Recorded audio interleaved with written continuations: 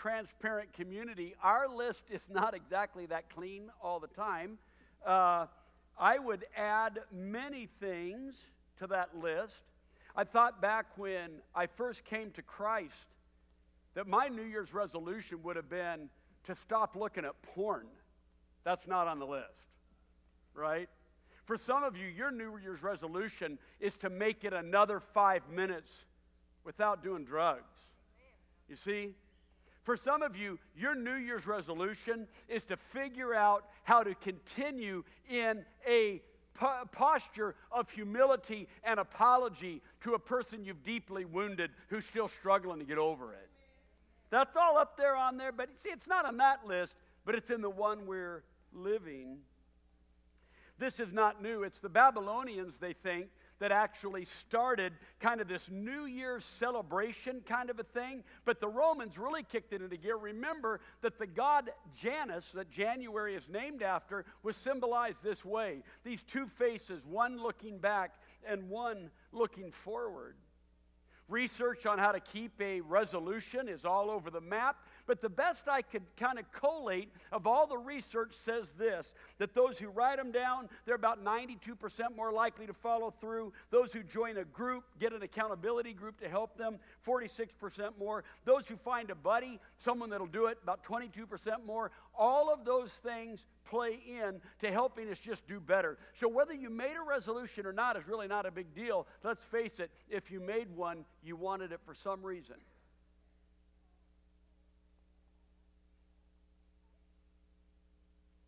If you made a resolution, you must have wanted something, right? You might have wanted to, get in shape. Well, there's a reason for that. You might have wanted to continue your recovery. There's a reason for that. You might have said, I wanted to be a better sister, better mother, better brother. You might have said, well, I need to be more kind and thoughtful to the person I'm dating. If you're married, you might actually say the same thing. Dating doesn't stop just because you said, I do. They all agree on this, that the real question that leads to success is it worth it? Is it worth it? Is what I'm wanting to do, does it mean so much to me that I really couldn't imagine my life not doing it? So what I want you to do is we turn our attention to Scripture. I want you to look at how Scripture talks about what's really worth it.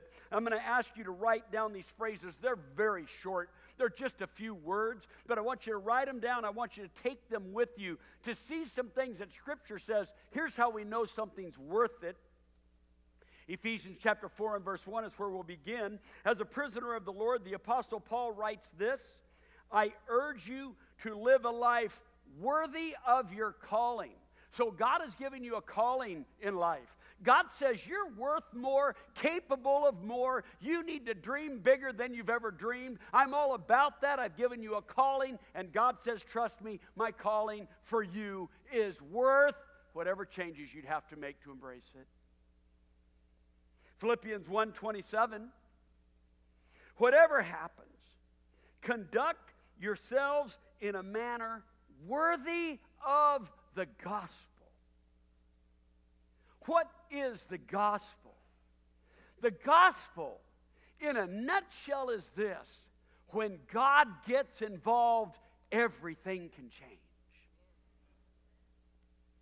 When God got involved with the ancient patriarch of the people of Israel, his name was Abraham. This dude was advanced in age. His wife was far beyond childbearing years. God told them, you will have a son, and they did. And the Apostle Paul in Galatians chapter 3 says, the gospel was announced to Abraham in advance. When God gets involved, all things can change. So when Jesus Christ is born, lives, teaches, lives a life that was prepared to sacrifice on our behalf. He died and was rose again and ascended back to heaven. And he is in our place in heaven, interceding for us. That's good news. God says, when you know that, good things can happen. So for the sake of the gospel, it's worth it. Colossians 1:10, so that you may live a life worthy of the Lord. Right? Live a life worthy of the Lord. So what are the three we have so far? Worthy of the calling, worthy of the gospel, worthy now of what? Worthy of the Lord.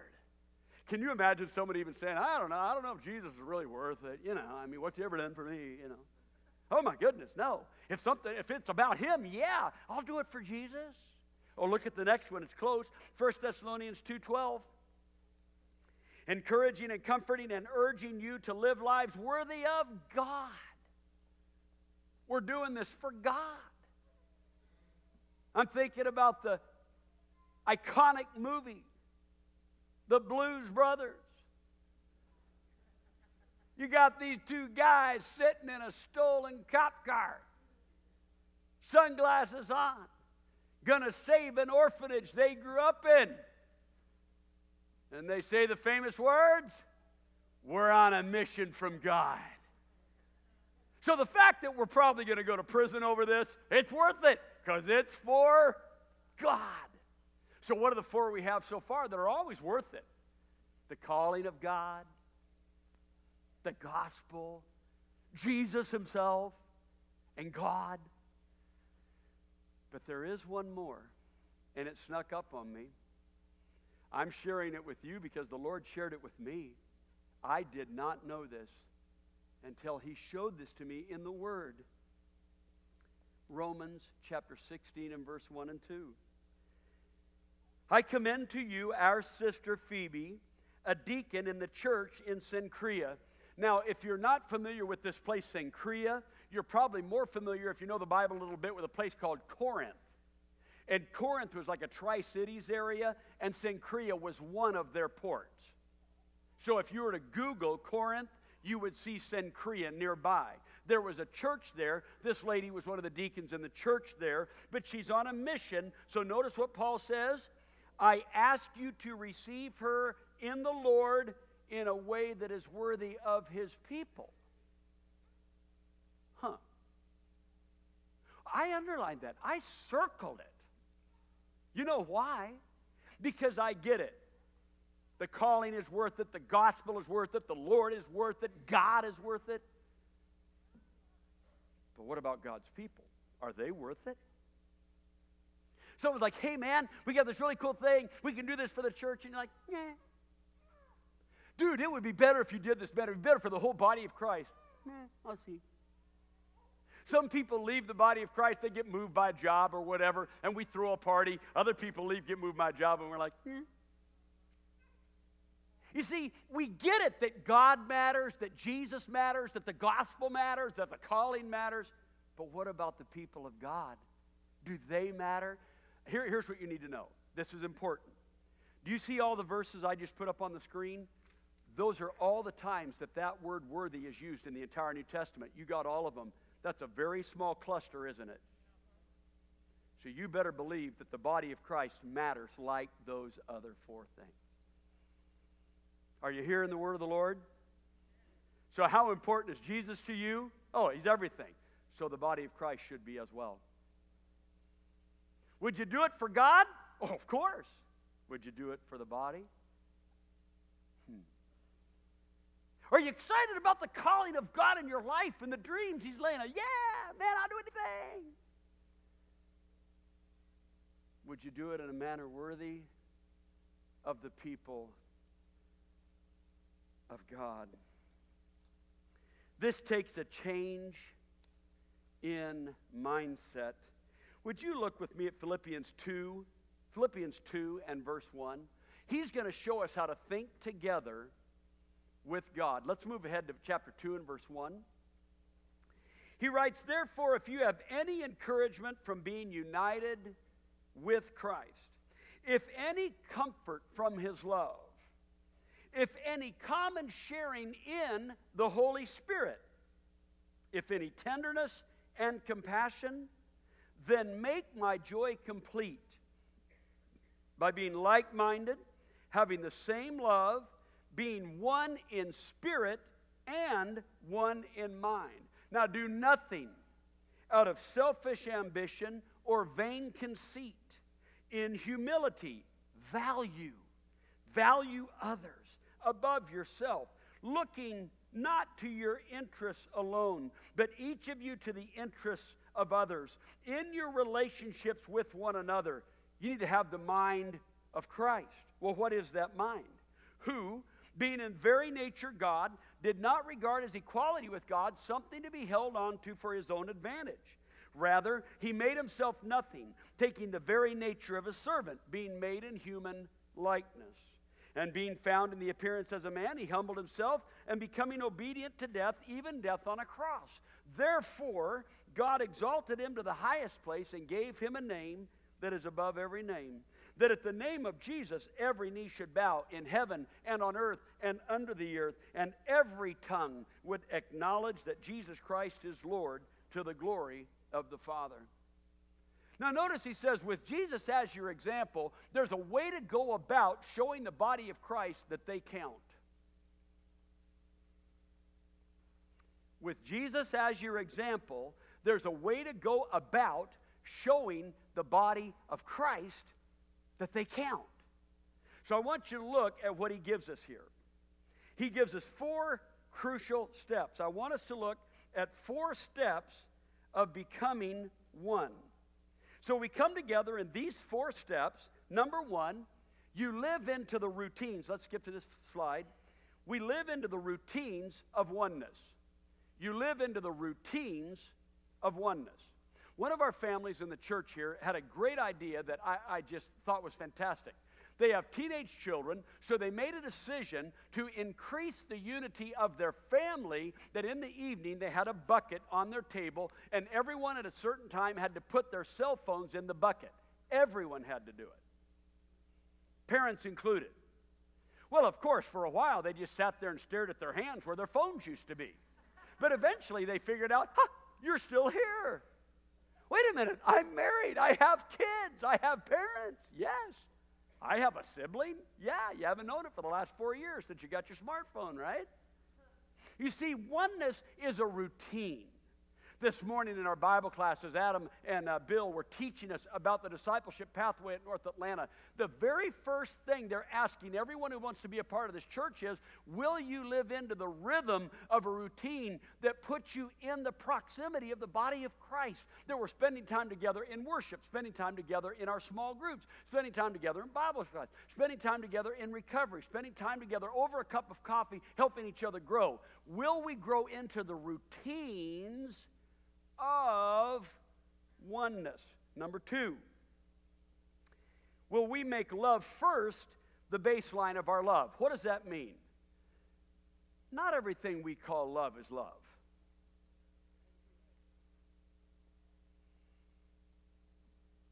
Now, bad love does not snuff out our desire for good love, but you live long enough, you know the difference. Amen? Amen? We figure out the difference. That doesn't mean we still don't hunger for good love, but we know bad love from good love eventually. So God says, let me explain something. You live into my love, and you'll be better at loving others. You get the way I love you, others will feel an upgrade in the way that you love them. Number 3. Now, I saved this one because this is maybe the hardest one on the list. And I'm not kidding. I wanted to warm up to this one. So here we go. Build up the value of others in your own mind. You see, here's what happens. We are somehow either perceived or real, we're wounded by another person. Now, I admit that sometimes we might perceive that they wounded us and they didn't, and we've got to kind of mature through that, but they may have absolutely 100% wounded us. Either way, real or perceived, no human being should have to mount a campaign so that they can eventually come back into your good graces and be loved by you.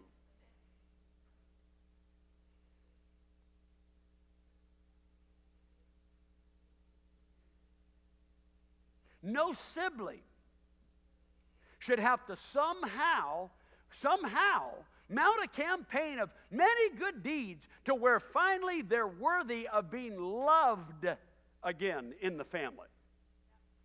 Loved again. Now, here is a personal rule I've placed on myself. Do you remember, if you were here last week or you watched the lesson online, you know that we asked 4 really important questions. Where do you do your best thinking? When do you do your best thinking? How do you do your best thinking? Why do you do your best thinking? So when we get around to the where, I do some of my best thinking when I have my leaf blower on and I'm blowing leaves. Okay? So I'm doing thinking. Here's what I want you to know. I made this commitment. I will not give myself permission to think of another person in a negative way without thinking of them in a positive way. Because what's easy to do? It's easy to stack up other people's sins against them, right? It's easy for us to create a ledger of all the ways that they've done bad or all the ways that they are insufficient of our respect and our love. But you know that God, in His love, created in His heart a place to incubate love for you when you were still His enemy. You had not mounted a campaign to get God's love. God had mounted a campaign to come and find you and show you His love. That's why in this church we are committed to 1 John chapter 4 and verse 19. We love because He first loved us. God loved us before He created us. He loved us before we loved Him. He loves us while that list of resolutions goes unfulfilled. You know what one of the harder things was for me? Let me get real with you for a minute. Let me tell you one of the harder things for me. Because of how I started out in life, the day that I was baptized into Christ, I literally went back to my dorm room in college, gathered up all my pornography that I had, threw it in a black trash bag, and threw it away. The day I was baptized. I was immersed in sin, and then I got immersed in the sin remover, Jesus Christ. But you get where I'm coming from on this? Shake your head yes, no, or maybe, or at least nod in your mind. But you know what part of the problem was? Let me tell you, because I'm going to get straight with you. I thought that as long as I could stay pure in that way, God would love me more. You resonate with anybody? That you think you can kind of get things right so God that will love you more? You understand God can't love you more. His love was never insufficient in the first place. His love was never imperfect in the first place. He wasn't struggling to love you in the first place. He wasn't wondering if you'd ever get it together enough that He would finally love you. He created you in your mother's womb. He knit you together. You've never cried a tear that He didn't taste the salt of your own tears. He's fought for you when you didn't know to fight for yourself. He loved you when you didn't love yourself. He fought against the hate you had in your own heart with the love that He had for you in His heart. He's always loved you that deeply. Always. So see, your righteousness doesn't earn His love. And you know why that's important? Because we treat other people like that. We wait till they get it together and they get it together long enough and then they can earn our love. Oh, that's a sick way to live. That's a malfunction of love. So you got to build up the value of others in your own mind. Now, how many of you could just say, man, that's tough? Can you say that? I can say it. Can you say it? Go, give it a shot. Man, that's tough. What if someone's done you wrong? Man, that's tough. I was in the 8th grade. We had this kid. His name was Keith. He was a big bully at our school. One night there was a big commotion out in my driveway. Turns out Keith is trying to steal our car. My dad is out there in his whitey-tighties in the middle of the night, dragging Keith out of the car, getting a hold of the keys.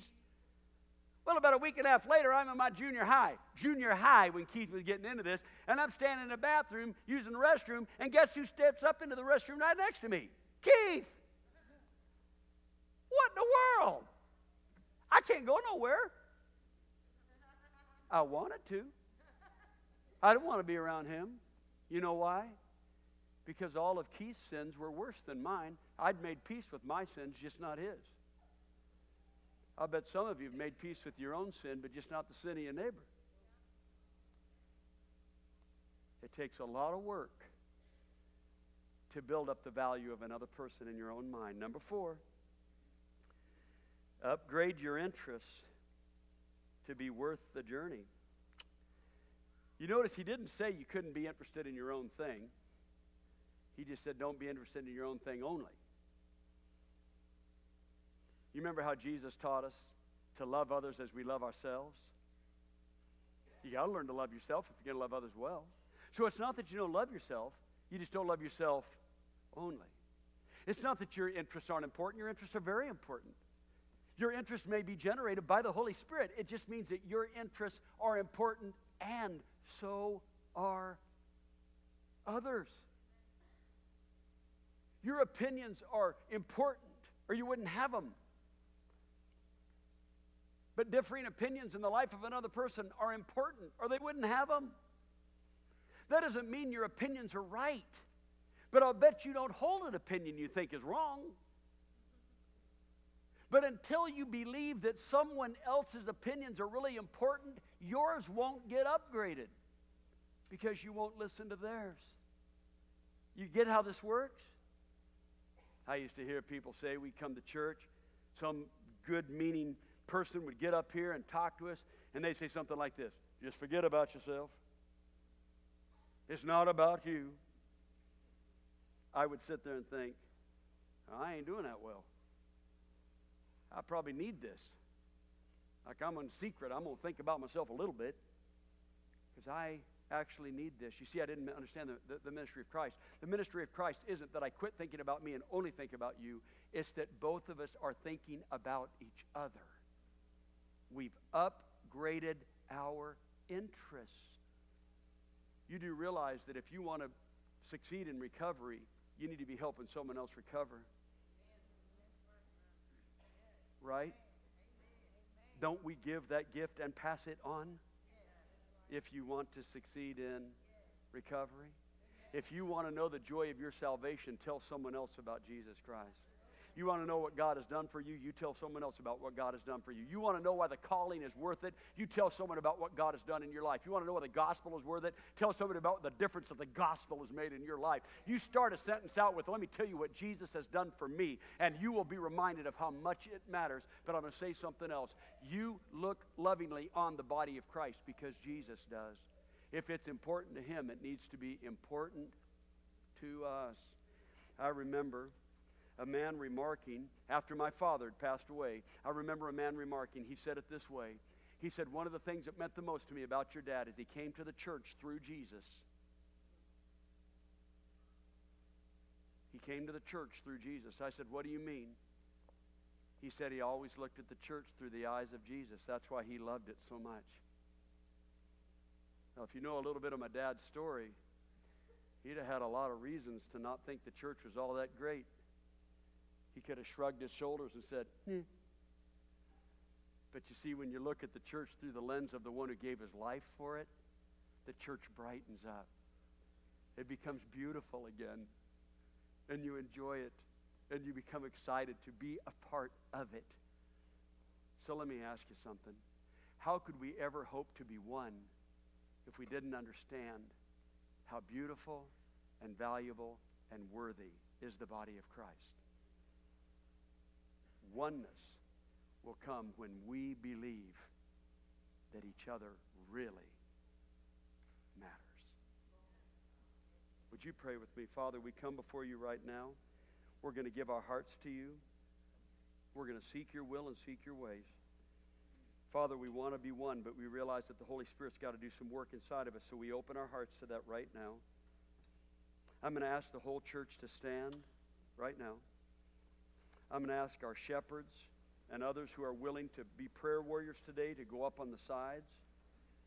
I'm going to pray that every person who is ready to seek you in prayer, seek you for salvation, seek you for the calling, seek you for the gospel, seek you for the body of Christ, seek you for healing from addiction, seek you for healing from disease, seek you for healing for broken relationships. I'm going to pray, Father, right now a prayer of healing over this church, and I'm praying, Father, that as we desire to be one, we will actively, tangibly live as one right now, Father.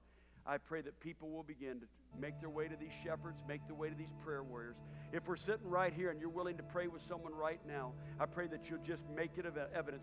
Step out into the aisle. Make it evident that you're willing to pray with people. Open your heart to that, and you look around. If you need prayers right now, look around for the people that are waiting on you. Don't hold it in. Don't go one more day. Don't let yesterday be quitter's day. Don't let next week be quitter's week. Father, right now, Father, what we pray for is your anointing of the Spirit in this place, that chains will be broken, that hearts will be mended, that lives will be restored. In the name of Jesus, we continue this prayer as we sing.